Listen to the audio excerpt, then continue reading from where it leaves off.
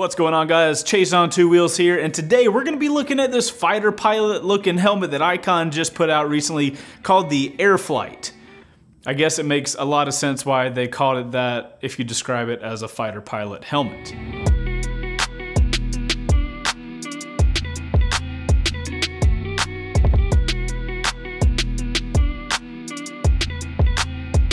Whoa. We'll get to the point where I tell you guys about the helmet and I give you the review and what I think about it. But first off, I want to have a conversation about helmets and Icon in general. So to start off, let's put whatever your feelings of Icon aside. I know they seem to be a pretty polarizing company here in this community. People seem to either love their gear or they're not fans of it. I personally think Icon makes a solid product for the price, and being the heavily visual guy that I am, find that they make some of the best graphics for motorcycle gear in the industry. Now, conveniently, I have a helmet wall. I want you guys to look at some of the helmets I have from all over the spectrum of manufacturers and tell me something you notice. I'm sure you guys can tell this, but most helmet companies do the exact same thing. All the visors are almost identical. Meanwhile, you have Icon over here making things like the Variant and the Airflight. It's nice to have at least one company in this gear game that's interested in trying new things out. Too many times I notice in the motorcycle industry, companies just keep doing what they're doing and barely make any real changes. This happens over on the bike side as well. Now guys, I don't mean to rant, but as somebody that's as heavily invested in the motorcycle industry as I am, I have to appreciate a company that pushes outside of the boundaries like Icon is doing with the Airflight when I see that. Very often, everybody just does what they've been doing because it works, and that makes the motorcycle industry boring at times. So I feel like if we really appreciate these companies that push boundaries, we'll get to see more boundaries pushed by other companies. But regardless, that's all I have to say on that topic. Let's continue on to checking out this Airflite helmet. Alright, so the Airflite and its flight shield, which is what they call the main visor on the helmet. God, the naming convention. Icon, not bad. So guys, this thing has an injection molded carbonite shell, comes in at 3.79 pounds, and has a ton of different color options as well as different visor options. I chose to go with a matte black helmet and one of their new orangey red reflective visors, which is going to come in at a total cost of $300. There is just something about people not being able to see you when you're inside your helmet that I really like. The vents you see on the front are not there just for show, they do actually work as the front vents on the helmet. I gotta admit, it's pretty cool when you're purchasing your visor for this helmet, you have these little slots in it. Looks really cool. Now as far as fitment goes on the helmet, it is going to come in at a long oval, which means it's going to be longer front to back than it is side to side. This is just something to keep in mind when you're looking up what size you need for the helmet. So the visor has a quick release, which is really nice to have, and the Airflite also has a built-in drop-down visor, which I found really nice to have. Keep in mind, this is coming from somebody that doesn't have many helmets that can do that. I also feel like that drop-down visor gives it even more of this like fighter pilot look, I think, because I'm definitely not a fighter pilot. Inside the helmet, you're gonna see that Hydro Dry layer, which is gonna keep the helmet comfortable in warm weather when you're sweating. And it also has two oversized intake vents in the front to keep plenty of air flowing. On the safety front, the helmet is DOT and ECE certified, as well as these other certifications. And guys, I think that about rounds out all of the technical specs you guys need to know about the helmet. So we're gonna go jump on the motorcycle and I'm gonna tell you guys what I feel about the helmet after having it for the last couple months and riding with it. Daytona or Supermoto? Daytona. Alright, so guys, so we're out here with the Airflite helmet. We're on the highway just riding around, and I've had the helmet for a few weeks now. Got some time to test it out, and here's basically what I've gotten from riding around with it for a little while. First off, the airflow, phenomenal. So you guys can tell that the vents are in the front as part of the visor. And at first I was like, oh my god, there's so much air, but then I started worrying, well, what about wintertime? I was worried that you couldn't shut this vent, but there's a little lever on the inside, you can shut it. I've got it shut right now, so there shouldn't be too much wind noise, but if I have that open, this thing shoots a ton of air into your face. You're gonna have plenty of coolness going on. Also got two vents up at the top. I was actually surprised by how good the field of view is. Like, I literally cannot see any pieces of the helmet. Even this little middle area right here, I have to look for it to find it, and it's only this little black outline in my field of view. Otherwise, I can't see anything. I've got this perfectly unobstructed field of view, which is, it's really nice in the helmet. As I said earlier, we are here on the highway. It is a windy day. You guys can see it's like hurricane season or something like that, so we got a lot of storms coming in. But super windy day. We're currently going 86 miles an hour, and the aerodynamics on this thing is super solid. I can move my head all around. I can look up and down. I've got no hot spots where the wind catches at all. I've really got no complaints on the aerodynamic side. This is where it gets kind of weird though. This shield comes all the way down, right? We're going 80 miles an hour on the highway. I do not recommend doing this. The visor all the way up. Hopefully you can hear me. You got the visor all the way up and it does pull your face up. Obviously it's like a giant sailboat, like if you put the visor up. But as long as you do that when the speed is under about 50 miles an hour, you really don't have a problem.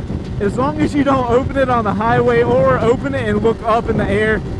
That would be stupid to do. I don't know why you would look up in the air, but if you did, you're gonna feel a lot of drag from that visor.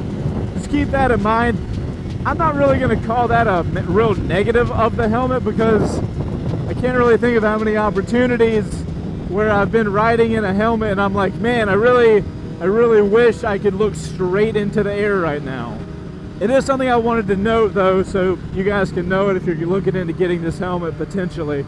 But like right now, we're on the highway and I can put the visor up like this with no problem. Speaking of visors, it's got a drop down one. I've got the tinted drop down visor, but you can get any type of visor you want. I think they've got clear, probably a yellow, and then the black. I'm pretty sure that's the only internal drop-down visors that they have, but when it comes to the main shields, something Icon does, in my personal opinion, better than any other motorcycle gear manufacturer is giving their customers options for helmet, like paint colors and visor colors. The amount of color options, graphics options, and visor options that Icon puts out, especially with this Airflight, it is insanity how many options you have. You can match your helmet and visor to your bike, to your other buddies, like whatever you want. It's one of those really nice things about going with Icon if you're a fan of their gear. Something I will note about the drop-down visor, I do like the placement of the little the lever, I guess. And when you push it all the way down, the visor goes up and it locks in place. But something about when you push it up and the visor comes down, there's no locking mechanism that locks it down. Now, I've never had it go up on me or anything like that, but it would be nice if it could lock all the way down and then also lock all the way up. Just a little caveat that I kind of wish it had, but it's not a deal breaker for the helmet by any means. Some people might not even use the drop-down visor, but I gotta tell you, as a guy who doesn't really ride with a lot of helmets with drop-down visors, having it's kind of cool. I get to open my visor up, my main shield. I can open it up, and I can still have like plenty of air and still cut the glare of the sun. It's something really nice. I'm not really used to it, but having it, I really like it. So guys, moving to the inside of the helmet, this helmet, like many of the other helmets on the market right now, have that like super drying technology inside of it. And honestly, the inside of a helmet feels like a regular Icon helmet. You guys know I ride with a ton of different Icon helmets, and it feels kind of average. It's not that premium you get with like a Shoei or something like that, but to be honest, I have one helmet with that level of premium feel inside the helmet, and that's the Shoei. I can say that I've ridden around with this helmet a decent amount in the middle of the day when it is super freaking hot outside, and I've never really had a problem with like sweating and all that kind of stuff. So Hydro Dry or whatever they call it has to be doing a decent job. I forgot to talk about something. Wind noise. Helmet is solid. It is definitely on the quieter side of helmets that I have ridden in. Even talking, I feel muted. I don't know if that's because it locks your ears away from your mouth or what, but whatever it is, it does a good job muting my voice from my ears. So guys, coming to the end of this video, I've had the helmet for a couple weeks now. For the price, you get cool stuff like a drop down visor. You get plenty of options for how you want it to look and all that kind of stuff. Overall, it's a solid helmet. I really have dug riding in the the Icon Airflight. And I love the look. I love the different look you can get from it as compared to, you know, 90% of the other helmets out on the market. But anyway, I'm gonna throw it back to Chase in the garage because he's probably got a better camera looking at him. And he will finish this video. So guys, overall, the Airflight is a phenomenal helmet in my personal opinion. And for coming in at $300 with the upgraded shield, the amount of customization options you have as far as colors, it has the drop down visor. With all of that stuff for that price, I can easily look past the kind of middle grade interior that the helmet has.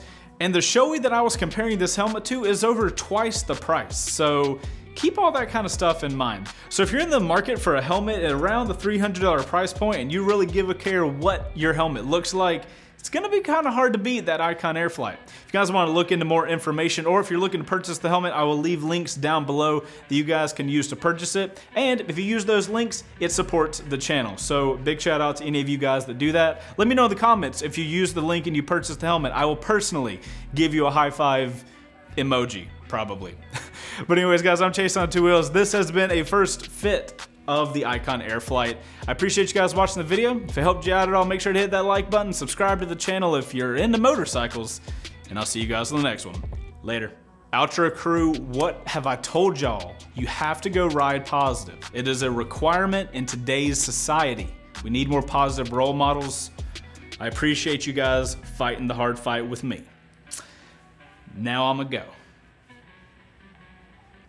In this little